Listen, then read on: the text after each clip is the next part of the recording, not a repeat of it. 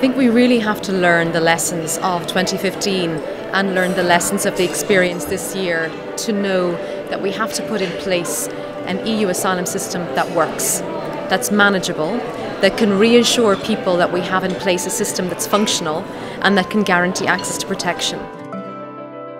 It needs to be a system that recognises ways to reduce secondary movement of people within the EU, that actually recognises the need to promote family reunification of people who may already be in the EU to reunify with family members. And we think there can be a rational approach that can really focus on making sure that children are looked after, that vulnerable groups are looked after.